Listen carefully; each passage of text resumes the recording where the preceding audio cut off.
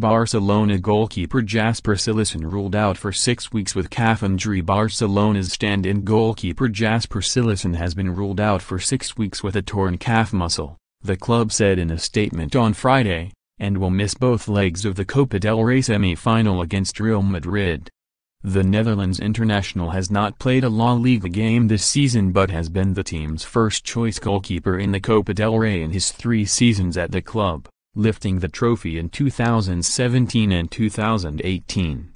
He made a vital contribution to Barca's win over Sevilla in Wednesday's quarter-final second leg, saving a penalty from Ever Banega which, had the Argentine scored from, would have seen Sevilla take a 3-1 aggregate lead in the tie.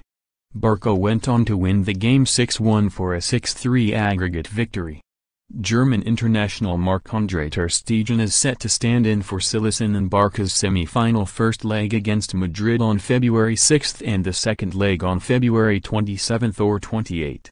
If Barca progress from the tie, Cillessen would be expected to return to play the final against Real Betis or Valencia on May 25.